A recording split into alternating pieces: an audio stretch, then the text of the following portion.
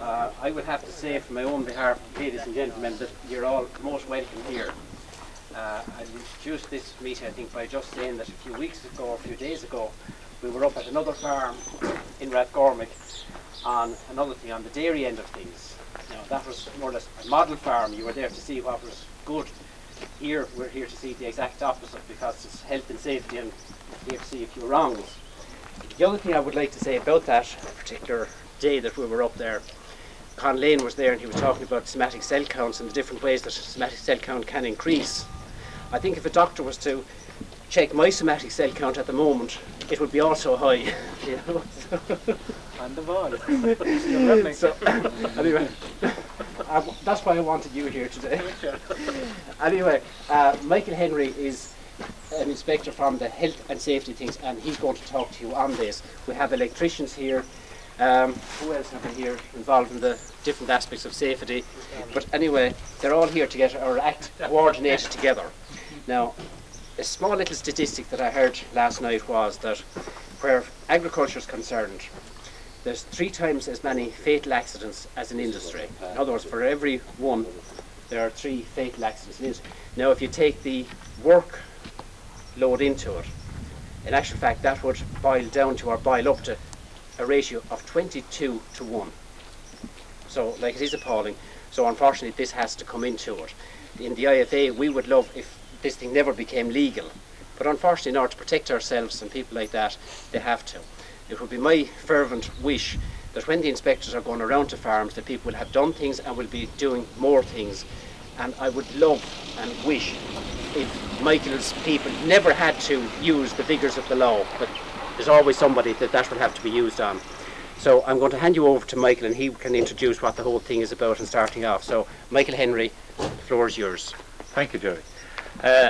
Ladies and gentlemen, I'm an inspector in the Health and Safety Authority. The Health and Safety Authority was set up on the 1st of November last year to take responsibility for health and safety of all workers in Ireland, including the self-employed, and the self-employed of course includes farmers.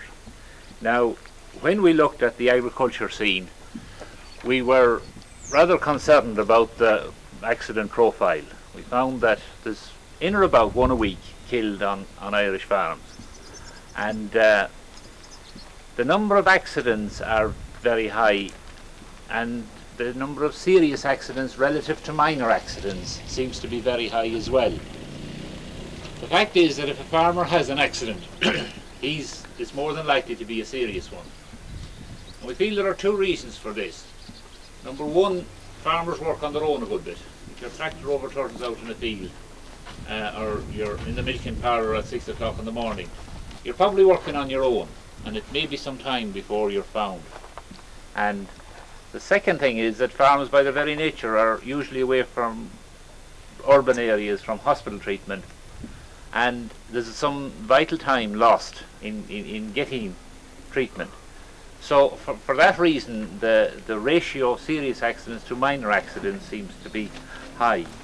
Now, as well as that, and we are getting a lot of evidence from casualty units, from doctors and nurses are all saying, indeed I'm sure many of you who had reason to visit any surgical wards will see the amount of amputations and so on that are going in to hospitals. So it's well worthwhile to realise that there is a problem here, and we're having, as part of our Safety Awareness Week in Waterford, we are trying to advise as many people as possible as to the hazards that do exist. We do have powers as inspectors to go in and inspect now, and in fact issue prohibition notice, but I don't want to dwell on that at the moment. What I'm hoping to do here today is to get across to you the importance of saving Waterford farmers, and indeed any other farmers, from having an accident in the first place. And we'll go around Jerry's farm here and have a look. He's a typical hard-working, probably not so typical, but he's a hard-working farmer anyway. And he certainly has a very fine dairy farm here. Now we'll look critically at some of the units he's got and comment on them. And as we go around, we'll answer questions if we can. So we'll take it from there, Jerry. Okay, well, Well, the milking you parlour lead the way. We went to the take a, outside. no, that was the main fuse. For the dairy farm. Now, here in industry, we would certainly be looking for earth leakage protection on this type of socket. The reason being that invariably it's a flexible lead which will be plugged into this, and flexible leads are likely to be damaged quite easily. So in industry, right through the factory situation, garages and so on, we've been looking for earth leakage protection or trip switches for some time. Now I think at the moment you have that in hand, Jerry. Is it? Yes, Is it being done? we'll go in next door, we'll see. Yeah, right. Now, as well as that, the units in question should be all waterproof. This is a waterproof, is a damp area, and consequently it's very easy to get an earth fault. I was down in Dungarvan the other evening at your meeting, and I was amused to a point to find that the cows, when they came into some milking parlours, became agitated and were dancing around in the parlours. Some farmers commented on this. Well, this meant that there was a significant earth fault, and consequently there's some electrical problem on that farm. So we just look at some of those units you've got here. The way you know it is you cannot see that some of the units around here would comply with this ETCI standard. So this is an area possibly, Jerry, that you may have to look at. See? An older house being converted. This type of installation here, as far as the wiring is concerned, we're really a bit worried about. Well, I'm not sure if this line, probably not so sure yourself either, but it's a running cables around corners like this is something that we don't recommend, because somebody will come in with a bar or a lump of concrete or something like that and bang it. It's reasonably good, the joints are fairly good, but we would like to see earth leakage protection on that type of installation. We'd like to see that in conduit actually.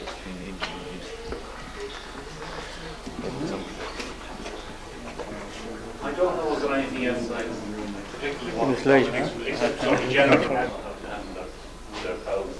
Probably know the ones that keep this better than I do. Okay. We'll go back to the cable, the conductors are well out of reach and aren't subject to the same abuse as the flexible cables. However, I've just noticed, now that you brought to my attention one of those, I see a bit of tape up there which doesn't look too healthy. Maybe you could look at that one in the program. Fuses that he has inside. Yeah. Changing some of the cables. Yeah. We can look, but they'll be all coming into here. Yeah. He'll do away with all the fuses that he has up on the wall. Yeah. Yeah. Does he hear himself now? Yeah. He's around somewhere. Okay. Is he there? No, I don't think so. No, he may be gone. Heating system for his electrical unit. And the morning I came here actually, he had a fuse blown. I often feel that many farms are designed, and farm yards are designed a number of years ago, and as a lot of farms in Ireland are inherited, the original designer of the farmhouse and farmyard didn't have the level of activity that's going on at the moment in mind. And consequently, when Jerry's extending his milking parlour or any of the other units or building an extension to a shed and adding electrical outlets to it, he has to keep in mind his basic supply system so that he can extend safely, because it's very easy with the number of appliances and the amount of work that's going on electrical wise on farms nowadays to overload. So Marcus Power will maybe tell us just in detail what exactly he's doing here.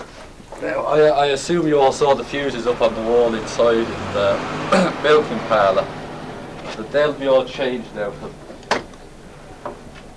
MCBs, the miniature circuit breakers.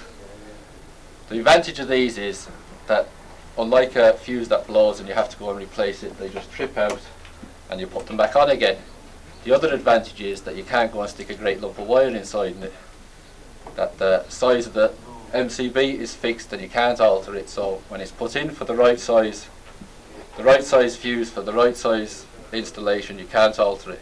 So if someone comes along with a welder and sticks it into a socket, you can't come along and put a 6-inch nail in, and the 6-inch nail getting left there, which causes a problem later on. There's also ELCBs on this, which are earth leakage circuit breakers. Now there's two types. There's a 300 milliamp and there's a 30 milliamp. The 30 milliamp is much more sensitive and goes on all sockets.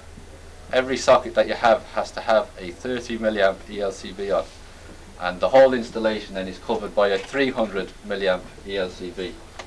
Now these work on, if you get a break in the cable and electricity starts leaking, it causes an imbalance between the phase and the neutral, and it will trip out and it will not go back in again if the fault persists.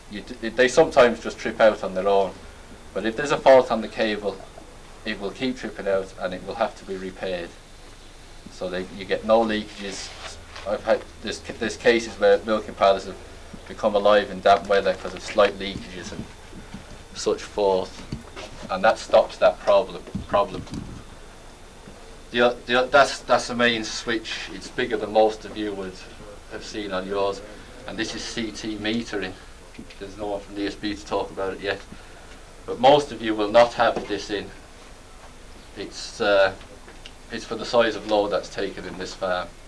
The other thing is all these are waterproof. All of that now is waterproof, and so not everybody will have them outside of milking parlours, and it's not always feasible to put them outside of milking parlours, and they will have to be waterproof or hose-proof. The standards now are IP44 and IP55, which the IP55 now will be for your milking parlours, IP55 and above for milking parlours, and for dry areas like this it will be IP44, waterproof switches, sockets, etc. But it's all waterproof, and everything has to be plastic. Your ceiling roses and lamp holders have gone. The pendant fittings, you will have waterproof plastic bulkheads. You can't see it now, but there's a plastic fluorescent up there. That's the waterproof fluorescent. They're the type you will have in your milking parlours, not the open metal ones as we had up until now. I have not now seen that the DSB have not arrived yet. They're supposed to come with the display. Thanks very much. Is there somebody here? Apps like this here, Jerry, and maybe some boards that need attention for somebody who may go up there from time to time. I imagine it's an area that's not used very often, but that doesn't make it any safer, because when somebody goes up there to do some work, it's very easy to fall through the hole. You're not seeing it every day. And also we would normally require a handrail to be fitted, right down to the bottom of a stairway. Probably nail on a board to the side of that there, because a child could get a nasty enough tumble there. I don't know if I missed anything. Where's the Generator. Generators. Generators over in the corner. Oh yeah. That's the generator which. Now the generators had to be disconnected for the time being because of changing the system. It had to be changed, and we didn't have enough time to do it back up again. Two things. The main things is if you put a generator in, you have to inform the ESB that you are putting a generator in. It's not that you can't have them, but they must know they're there. So if they've got lines out and there's a problem on them from leakages from generators, they know where to look for them. And proper switching for changing over. Paddy Rosedale out from the ESB might elaborate on that. Generators and the ESB requirements. Yeah, we have noticed about say you're supposed to notify the ESB in the event of you having a standby generator. And the generator has to be properly installed with the proper changeover switch. The plug-in generator, the portable plug-in generator is out.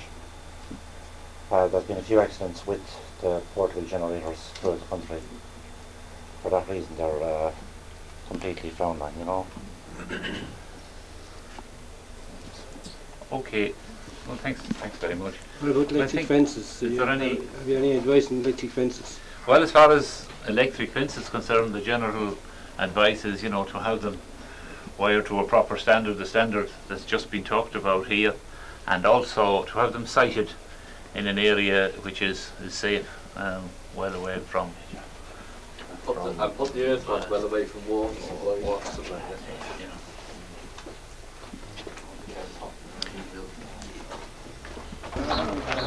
Look at this stuff here.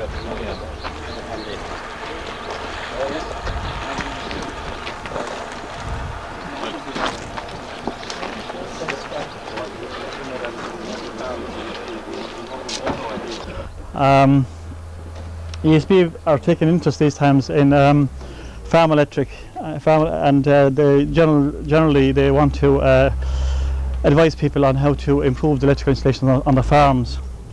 As you're aware, I'm sure you're aware anyway, a lot of you have installations that were done in the 60s and they're not at all in tune with what's required today.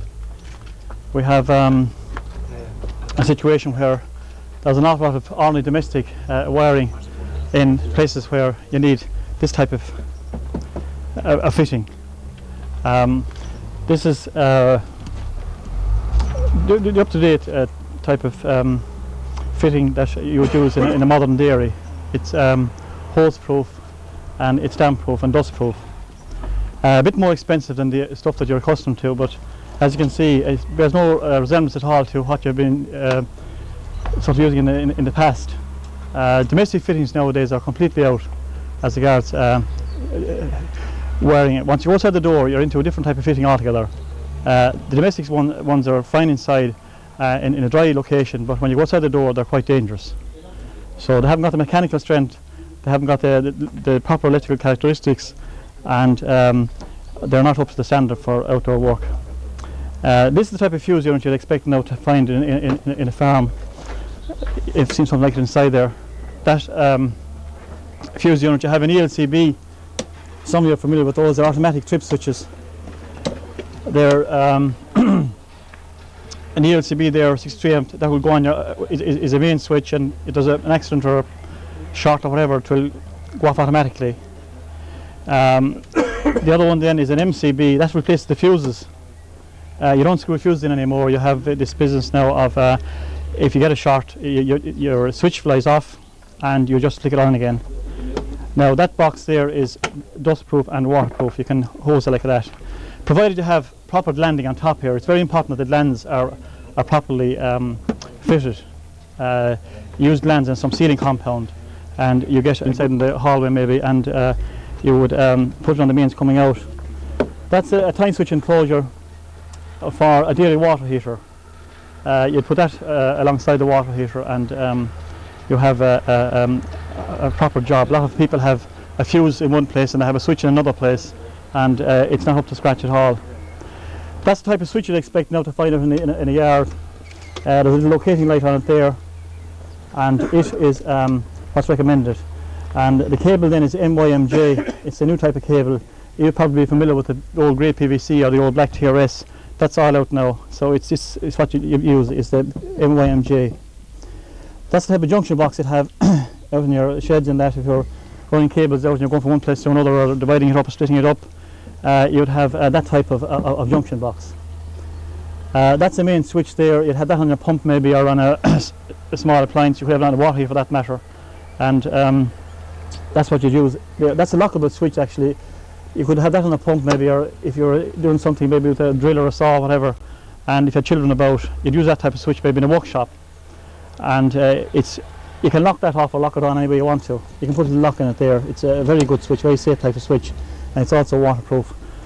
That's the type of light fitting you'd have now in a dairy situation. That's a carbon fibre shield there on the front of it, and that'll take 2 tubes. Now that's a small one. You can get them double that length, or 5 feet, or 6 feet, any length you want. But that's just for convenience, hanging around. It's very strong and watertight, and has all the specifications for outside in a dairy. You have bulkhead fitting. You're probably familiar with the old type when those used to have a glass on them and a little sort of a wire cage. That's as a carbon fibre cover. It's unbreakable and very easy to clean. You over the cloth and you have it nice and clean again, and it's waterproof and dustproof as well. Here we have the welder plug. Most farmers I've been in, and most farms I've been in, they have an on 15 amp socket on the welder, or 13 amp maybe, and they're continuously burning out. And you probably often ask yourselves, why is that? Why are they burning out and what have you? And the reason is that it's too light. They're forever too light. The sockets at 15 amp or 13 amp, they're only about half the capacity for what you require for a welder. So you get it for a welder. You use a 32 amp socket, and as you can see, it's completely different to what you're used to. It's as well as that, it has the shield here. When you pull the plug out, it seals up automatically here. The same thing here again with the plug for the horn, or maybe around the farmyard generally. That's the type of socket you'll use. Now, a feature of those sockets is that, or the tops for that matter, they can't be used inside. So there's no transfer of appliances from inside in your kitchen, like a kettle or whatever, out to your dairy. That's out now. So you'll have to be self-contained electrically outside, completely self-contained. There's no interchangeability at all. And as even the light bulbs there, you won't have even sort of a pendant light. That's what the type of fitting. If you don't have that, that's what you'll have. They're the only types of light. Maybe a floodlight, or will be up very high. That's an emergency stop button there. That one there is a very useful button if you have if your starters controlling your milking machines, the remote from the milking machine, and you want to be in a position to switch them off. That type little stop button there is very good, and it's very safe. An emergency stop. This is what you'll expect now to see from the ESB in future, gas metering, when the new dairies and ones are going to be revamped. That's the type of box you'll see. Your electrical contractor will provide that box for the ESB meters. There's one inside there. That has an IP55 specification, and it's completely watertight, and you can spray away and do what you like with it. You're quite safe. What you want to watch out for there is there's 2 little symbols on the fittings that have the waterproof rating. They're 2 little triangles with teardrops in them. And if your electrical contractor is about or whatever, and if you're want to know what kind of specification has given you watch out for the little triangles. And for one, IP44 is the minimum standard you must have, and that's 1 triangle. And IP55 that has 2 triangles. So it's important to watch out for that. It's a little point, but it's a guide, like, just to letting you know what you're getting. That's the type of starter you have outside. Now, a lot of you have the old blue or whatever they are, autumn remote or MEM starters, and they're out now as well, and that's what you'll have. That's the type of starter you'll have. And any type of machine you have outside now, that's the type of starter you'll have. The generator is something you want to watch out for too. You have to be very careful about that. It is quite a dangerous appliance if it's not installed properly, and it's very important to have a proper changeover switch. Now, if you don't have the proper switch on them, it can feed out to the ESB lines. And if it feeds out onto the ESB lines, and if ESB staff go along to fix the fault, maybe they might come out to do some repairs on the lines that, you know, after you've phoned in saying you have no supply and you put on your generator and you haven't the proper switch on it, it feeds back onto the lines and can kill ESB people. It has caused serious accidents here and there. So there are special regulations about that. You've got to tell ESB first of all that you're putting the generator in, that you have one in, and you must also notify the Department of Labour. That's the law of the land, as the fellow said. You have no choice there. You've got to notify the ESB and the Department of Labour. It's very important. They're very dangerous if they're not installed properly. Just a word about dairy water heating. ESB at the moment are promoting dairy water heaters through the co-ops. We don't sell them ourselves, but we have organised and sourced out a proper water heater for farmers, and one that has a proper specification. And what Co-op are doing one now, it's the Dietrich. You're probably familiar with that name anyway, and it is available at £225, including VAT, from all the shops. It's a 33 gallon heater, and do up to about a 6 cluster milking machine. So they're quite good and very efficient to run. You have it for about a penny, hot water for about a penny a gallon. It's about 3 times cheaper than gas, maybe 4 times cheaper than the gas, as far as I'm aware. And it complies fully with the ETCL requirements. That means that it's on the power with all that stuff there. And it provides 77 degrees of hot water at 77 degrees for a penny per gallon. So you'd have it for maybe about £2.50 a week, hot water in your dairy. So it's very useful and very good size. Now the heaters are available in 66 gallon and in 22 gallon as well. So they're available to the co-op shops. ESB don't sell them now. We don't sell them ourselves, but we have sourced them out and we've tested them, and they're okay. So the ones that Water Co-op has, and Avonmore as well, any from Avonmore Co-op here, they have them, and they're the same heater, and they're quite good. I think that's all I have to say. Gentlemen, any questions? I'll try and answer them for you if I can. Okay, so it's just going to show you the foreground. Go for wire armour. Yeah. Now I was just looking. Oh, sorry. Anything on power shafts as we had in here, rather coming back to them again, if there would be on the machine below. Yes, grand. Well, we'll look at the machines later on, but before I leave the electric lane, I was just having a look around here, and unfortunately every year we have a number of electrocutions, both on farms and in industry and on building sites, on power, on overhead lines. Something that you need to keep an eye on all the time. And with some of the high tipper trucks that's coming on the market nowadays, you know, they go pretty high, and I wouldn't be too happy with some trucks that I know of going under those lines. Now I haven't been over on that ground, but it doesn't look to be too high there. So it's something that again we need to keep a very close eye on. Mr. McNamara, there. Do you want to say a few words on it? This seems to be a fairly good one. The objection I've heard to it down in Dungarvan the other night was that it disengages the power take-off if you're going around a sharp bend. But maybe some of you would be more familiar with that. Have you had experience of that with that particular guard? Anyway, I'll hand over to Mr. McNamara here.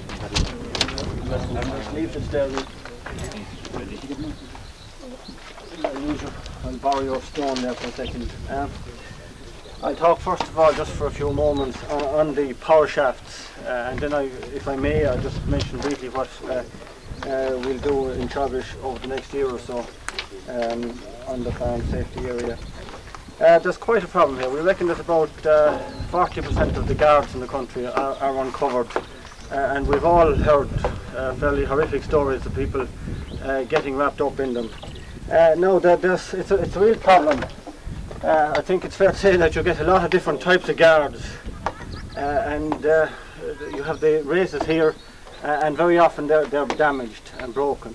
So I'd have to say that the answer in some cases may be to get rid of what you have and buy something new. That might cost a bit of money, but it might save a life or a limb. So that's the type of problem we have. Basically then, let me just take up this guard. And Tommy Power has a lot of these inside in Sherway if you want to invest. You get races, you get rings like that. and they have to fit onto the race. Now, if the race is damaged, you're in trouble. Now, you can get different sizes of these locking collars to suit the different size of shaft.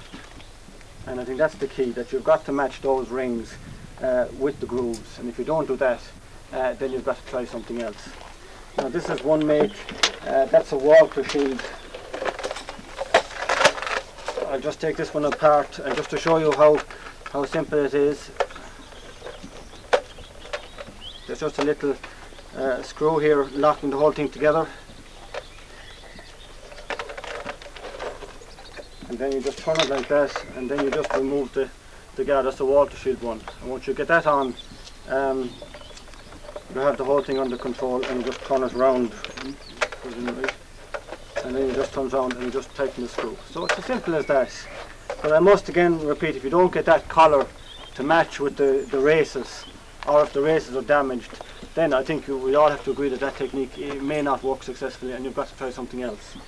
Now, the something else is you can get this Cobra guard, which is an English one, which is quite expensive, and you get rings. I have a few of them here spare. They're steel rings, and you can weld these onto the power shaft, and then you can fit the actual Cobra guard directly onto that. So if you have a damaged shaft, you can get around it by doing this. Now, you can also get around it using these Walter shield ones. They have rings again. They've got a lemon-shaped profile, and the reason they've got a lemon-shaped profile is that they were made to fit Hardy Spicer shafts. I see people turning these so that they're ground out in a round shape that will fit any shaft. And again, once you weld that into place, then you're in control, and you can put the power shaft cover onto it. So that's basically it. If you can't get the collar to match, I suggest that you go for the welding on the steel ring and then fitting the guard onto it. Now, I work in Kildalton College, and this is a problem we've been addressing for a number of years. I'd have to be honest and say that in difficult situations, we've resorted to that, and we find it expensive, but we find it very good. We don't want to be putting on a guard, leaving it there for a month and finding it breaking off. And we've used those since they became available a couple of years ago with a fair bit of success. I must emphasise that the most serious situation with power shaft guards, and they're all dangerous, but the most dangerous situation obviously is the static situation where the farmer is operating close by, such as a vacuum tanker. Right, just for a few moments, could I just briefly go down to a few other aspects just in relation to farm safety. And Teagasc are very anxious to work with the farming community in the whole area of health and safety, and we intend to work, and we have worked with the IFA on this, and with the Health and Safety Authority, and with the ESB, and with everyone else, because we believe it is a major problem. There's a person killed, 50 people killed, and there's at least 4,000 serious injuries. It's about 3% of the actual working farm population. The biggest problems are tractors and farm machinery, and obviously we can't go through the A to a Z of farm machinery here, but just a few points that come to mind. A lot of accidents occur on the public road, driving on the public roads. The next thing I have down here is always disengage the PTO shaft before getting down out of a tractor. The same machine gets blocked, and it's happening this time of the year now with silage and with hay and straw from now on.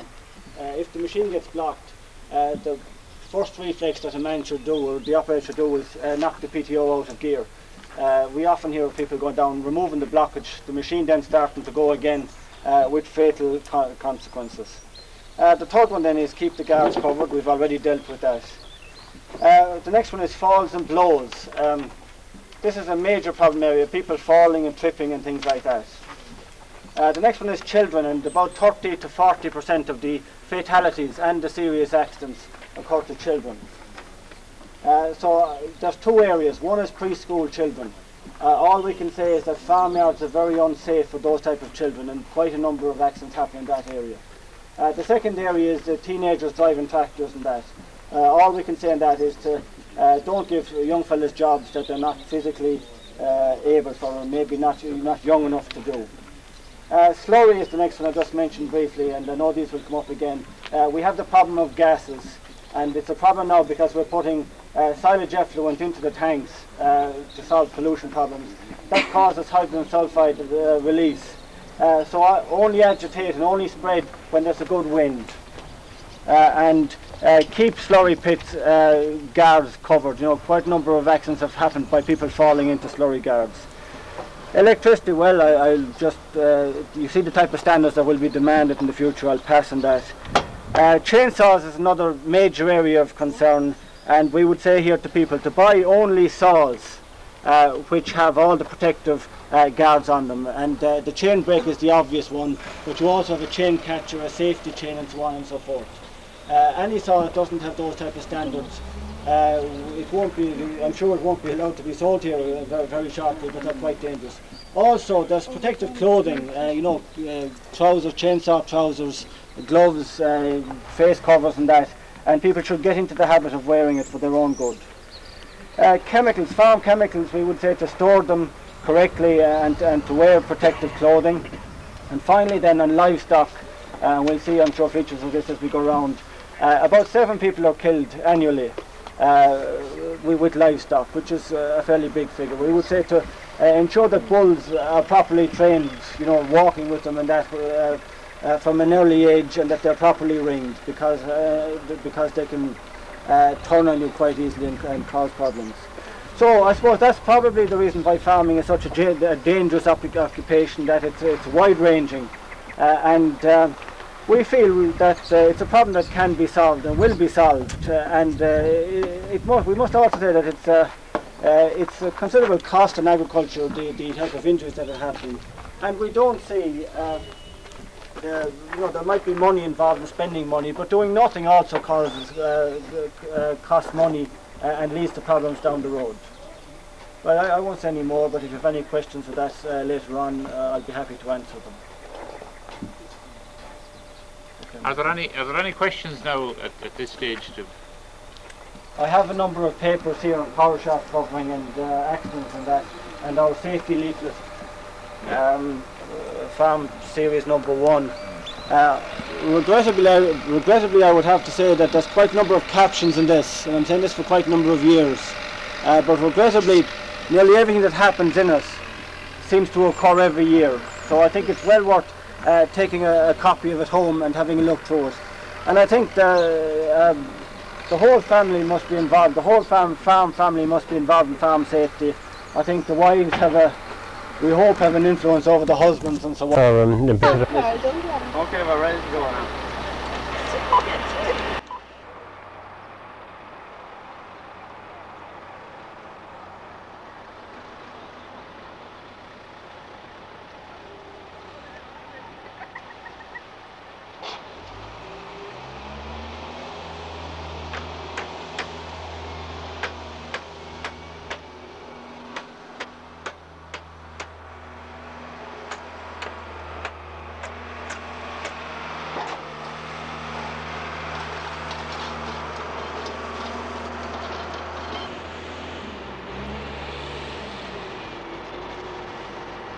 Tenner, you decide you'll only spend a tenner on safety, and I think the best investment to make is to buy a pair of overalls when you're actually working with machinery. The problem with loose jackets or loose ties is that they get wrapped up and they'll pull you in very quickly, and certainly jersey material we find in industry will not give. If you get, it won't cut. Whatever chance you have with a fabric, a loose jersey will not give way, and a lot of farmers, like a lot of other people at work, are badly injured wearing loose jerseys. So, if you're ready, Jerry, whatever you, we'll go up to the, where we go now, the track. We'll go towards the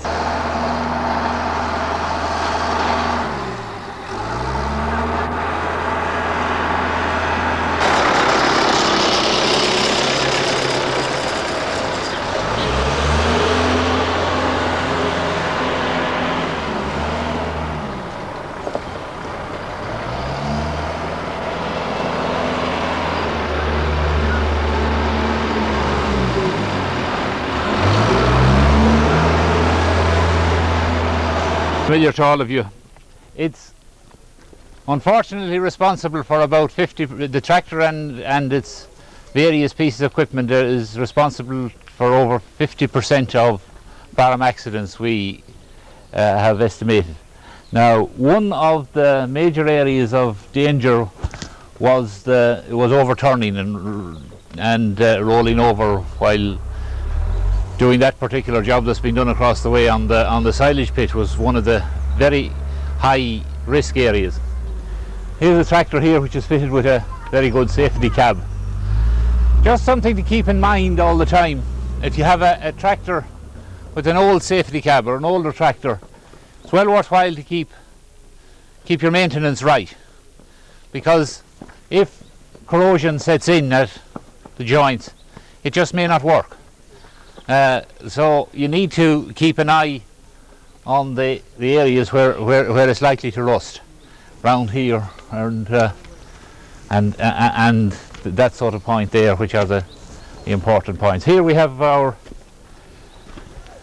PTO, pretty well guarded, as good as you'll get, and generally speaking this tractor seems to be safe if handled in a safe manner. Now, the problem about tractors, from what I've read on the accident statistics, and statistics aren't that good. We really don't have a reporting system for accidents which is comprehensive. But certainly youngsters driving tractors on some farms is a problem. They really go like Mondello Park if they get a clear coast, and that causes a lot of accidents.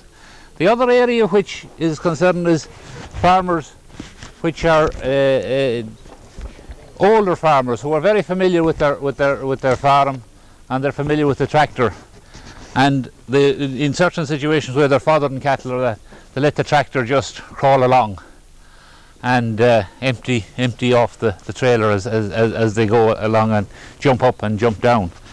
Now the old sport injury that caused a bit of arthritis in the knee, the tractor doesn't know about that at all, and if they're not as fit as they used to be, they can be caught, and a number have been caught. So that's an area to look out for as well, to remember that the tractor has a mind of its own very much. Okay, I think we'll go over to the slurry pit here, to this cattle unit. Sorry. Are they coming in? Now I'll want you to give me those now. Hi. When you're man.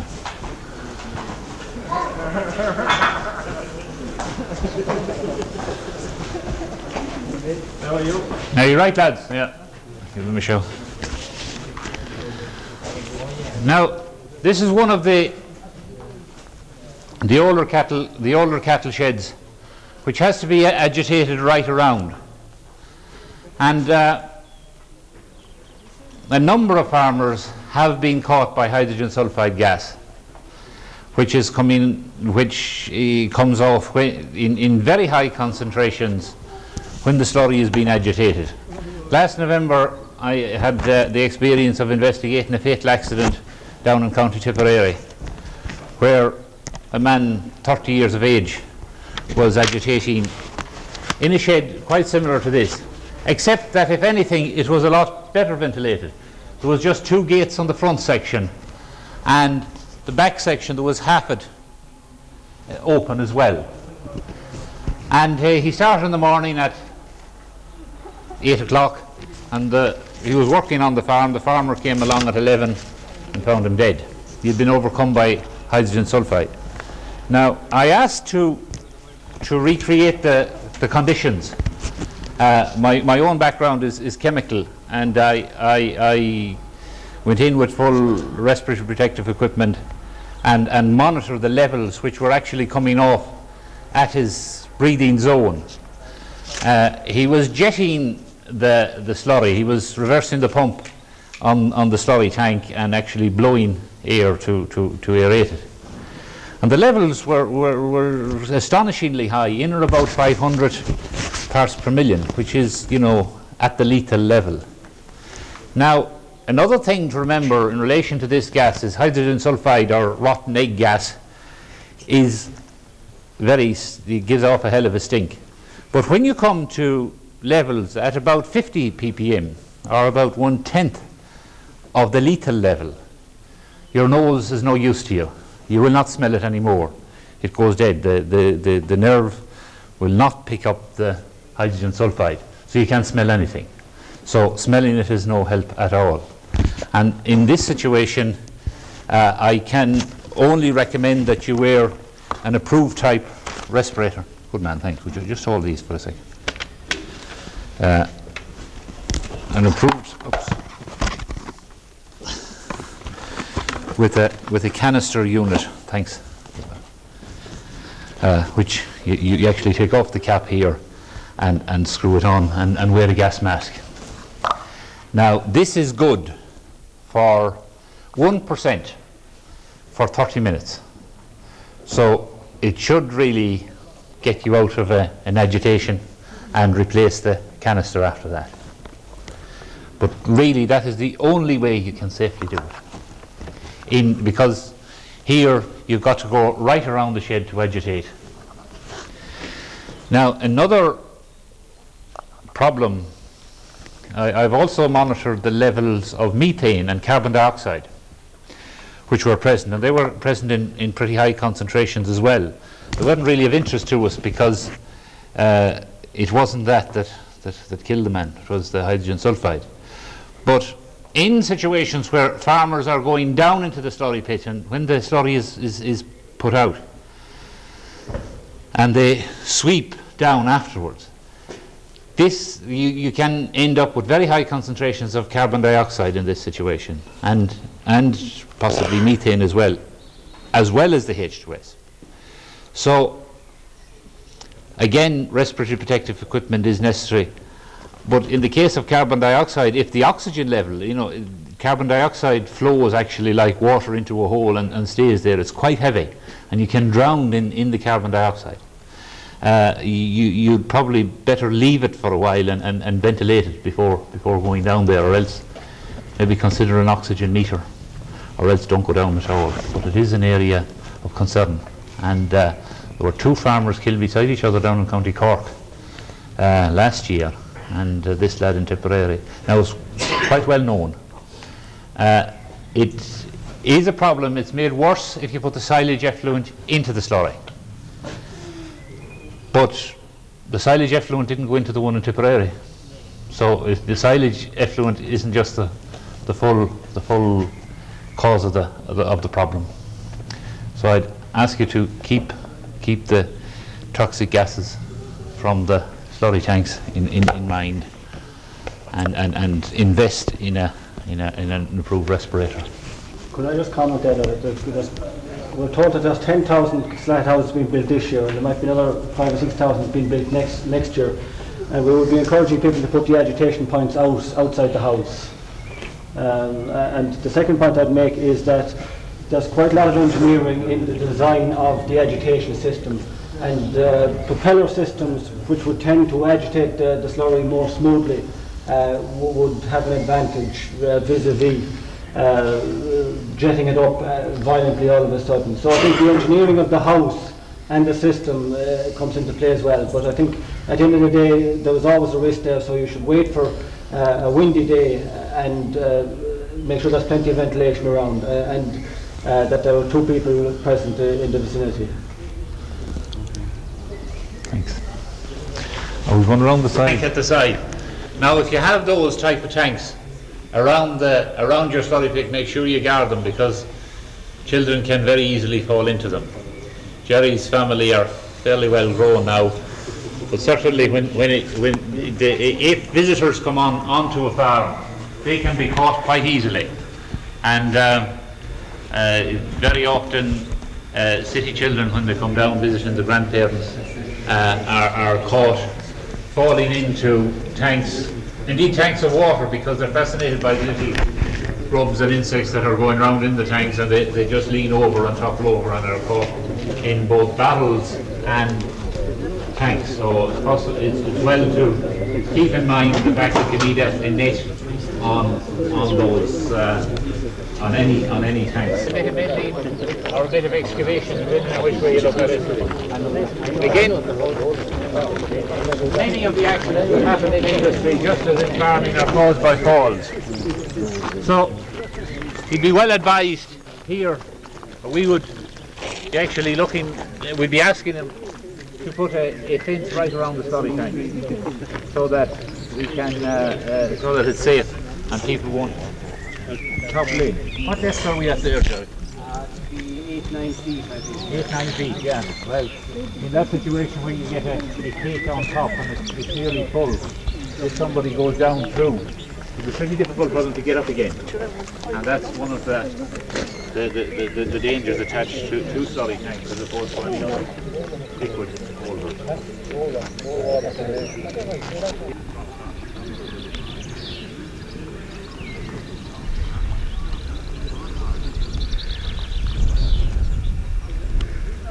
Or to actually remove it.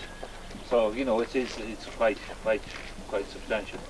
It's something that, again, you need to keep in mind. Now, as I'm beside an asbestos roof, I'll just comment on that. Would you just hold those? You hold that. Good man. On that one, from an asbestos point of view, of course, asbestos cement does not pose any health problems. This here is 12% asbestos, 88% cement. It's in a cement matrix, and really you don't get any significant fibres coming off into the air. Asbestos is only a problem when it's actually breathed into the lung, lodges there, and causes lung cancer and so on, and asbestosis and mesothelioma. There are 3 types of diseases related to asbestos, but they are confined to asbestos workers who work with the fibre all the time. Now, there is a lot of scare publicity being kicked around about asbestos cement, and we get the, in my view, nonsense that asbestos cement is being exported to France for dumping. Now, it really should be dealt with at a local level here, because it doesn't pose any risk. What does pose a risk, though, is asbestos which is probably 20 years old, would you say? That's about 15. 15, yeah. Well, when you're coming to 20, 25 years old, it does pose a problem if a young lad goes up looking to get a ball down on it and falls through, because it's quite brittle at that stage, and you can come through it quite easily. And then there's a lot of people have lost their lives falling through asbestos roofs. I would suggest much more so than have lost their lives contracting asbestos-related diseases. But this doesn't capture the imagination of the people as much. So, okay, fine the paddle. Here. You want to comment on that?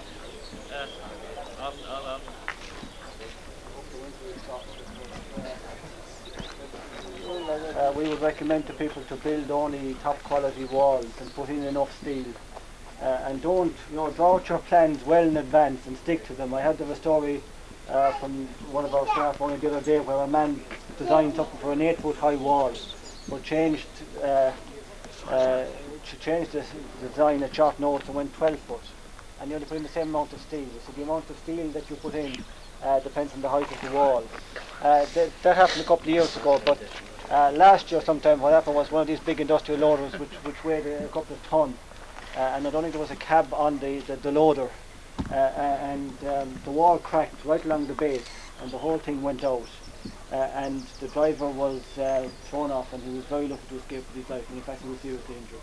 So I would emphasise this business of farmyard design and doing things right. I think the safety, the issue of money always pops up, I think, when you're discussing these things. But I think it's fair to say that farmers have invested an enormous amount of money in the last 10 when the pressure comes on.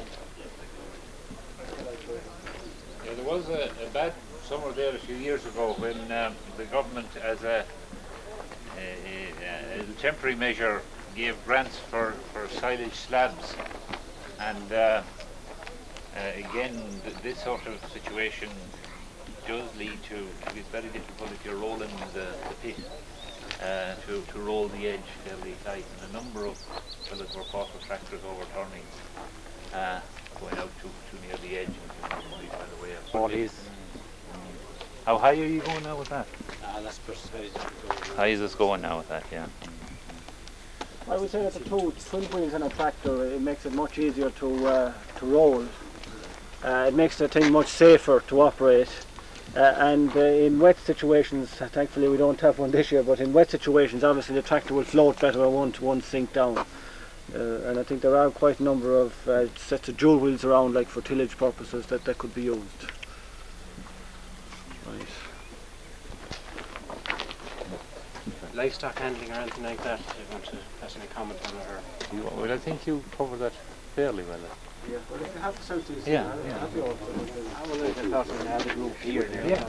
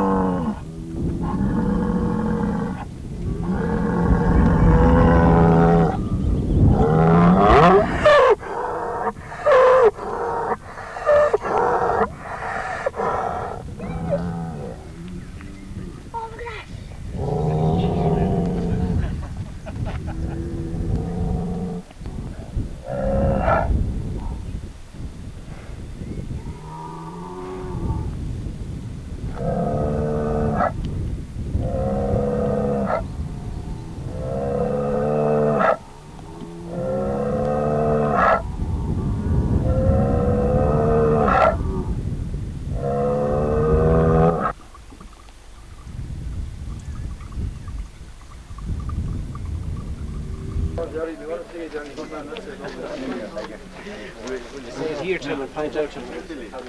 Okay.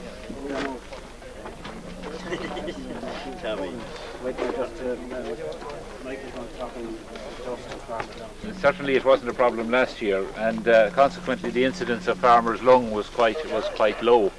Now it is a problem. A percentage of farmers, they estimate 7 or 8% of farmers do suffer following a bad summer from heated or musty hay. What we recommend is a sort of disposable type of mask, lightweight. They cost about £1 each, I think. They are made to BS and 6061. I can give you the exact one. I don't have the number written on this now. But anyway, I think you'd be wise if you are sensitive to dust from musty hay to actually wear one, or maybe wear one as a preventative measure anyway. Now I see some round bales being stacked. Am I right? No, there's no round bales. No. Well, stacking is very important anyway on a farm as well as everything else. We have 1 or 2 fatal accidents from time to time in industry caused by poor stacking. Now, again, you need to keep a close eye on your pallets that come into the yard, because a broken pallet can put a pile sideways very, very quickly. As far as round bales is concerned, the only area I think you should keep an eye on them is when they're actually in the field. Certainly if they begin to roll, or if children are playing around them and they take off, they could have disastrous consequences. So it's something you need to keep in mind when children are playing in the meadow. I think that's about all I wanted to say on that one. John, you want to say something about? Yeah, could I come back to the bulls? I think the contractor followed us up, but others didn't. I think, as I said already, I think as many as 7 people are killed on farms every year, and you know, going around the country, you have quite a number of near misses as well.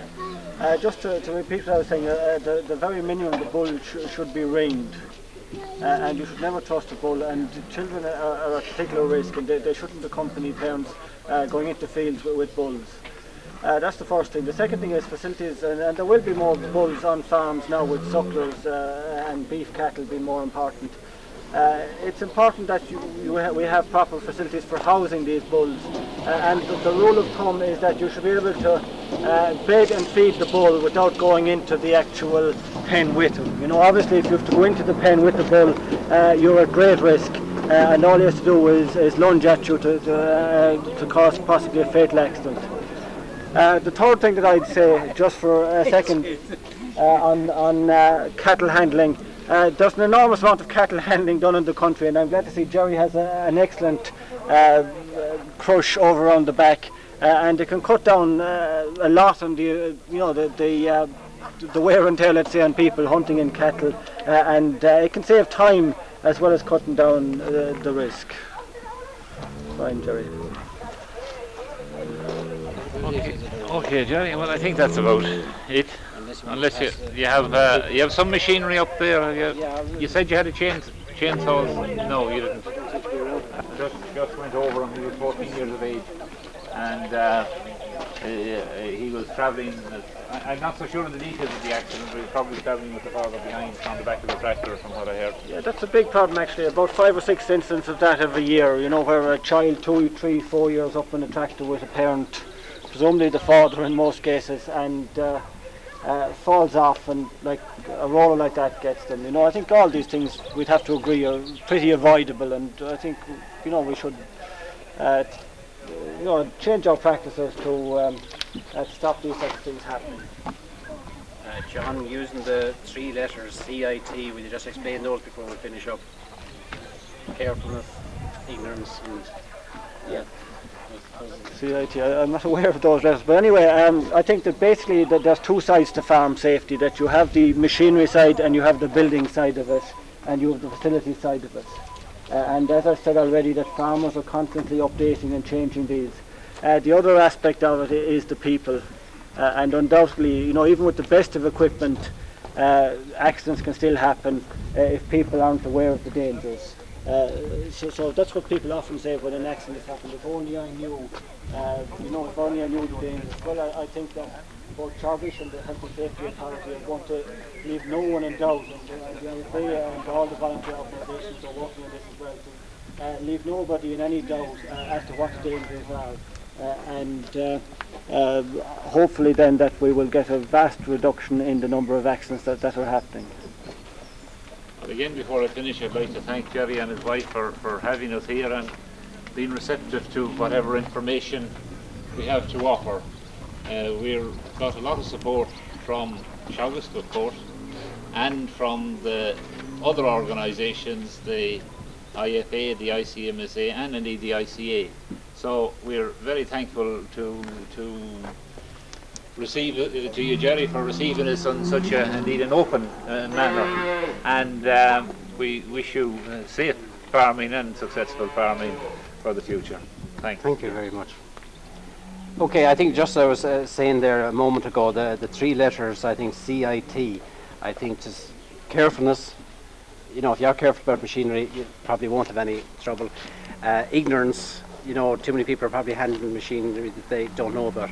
And I think the T stood for tolerance, you know, to understand what they're doing and be patient with it and what have you.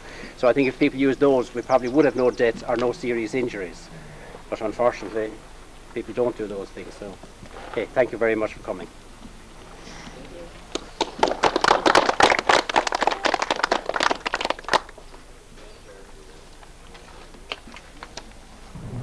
Okay. Shetic Maintenance Systems market a range of products for the repair and maintenance of silage pits, all concrete structures. Right? And just We just look at this product, which is a joint sealant. It's ideal for the repair for wall and floor joints or cracks, prevents effluent penetration into the walls or floors. Okay. Next product here is a wall coating system. It's a plasticized resin. It's brushed on walls. It gives concrete protection for about 10 years on walls as such. The next product here is Floor Prime. It's a penetrant. It's a polymer resin that's brushed onto the floor and down into the floor. It gives protection for about 5 years. It prevents acid penetration into the floor as such. Our next product is resurfacing screed. It's a resurf polymer. Excuse me. It replaces water. It's a mix of 2 to 1, 1 part cement, 2 parts sand, and we just use resurf polymer to wet it solely. We don't use any water at all. It's troweled down, brought up to the level of the concrete. Just level of concrete, covered with polythene for a week. It's fully cured in 10 days. It's anti-skid, seamless, jointless, and you can join on to it next year again. This one is for pollution control. It's a pocket pipe pollution control system. It's concreted, or it's put into the concrete. Leave these project 1 inch above the surface of the concrete, the floor, cut off the tops, and you get this effect where it's just level with the floor. It's concreted in for life. It leads to the rapid removal of effluent from the pit, thereby reducing erosion problems, putting less pressure on your walls, causing less seepage problems, and leads to the rapid removal of effluent straight out your slurry tank, effluent tank, whatever. We recommend another row of it across the front of the pit, with the concrete slightly dished into the search, and that will collect all your effluent or rainwater, as case may be. You know, it's Sheatec Maintenance Systems from Cork, and we market a whole range of products for the control of pollution, for concrete protection and pollution control. One of the products, sorry, but I mentioned this one on the wall, such that never do to forget that one. I nearly forgot it, to be honest. One of the products on the wall is a pit liner we use, and it's very easily applied. It's ideal, it's ideal for the very eroded pit, which is so eroded it would be expensive for the systems, or the wall is too far gone to do any repair to as such. It's just Hilti nailed onto the wall. I don't know if you can see that. It's just Hilti nailed onto the wall at about maybe 8-inch centres, overlapped with the second one. It has a lifespan of 14 years. It's guaranteed for 7 years. It's totally acid resistant. And it has a smooth, shiny surface, which it helps the consolidation of grass. The grass will slide very easily down to the floor on it as such, so you get much better compaction of solids. Let's say entrapment.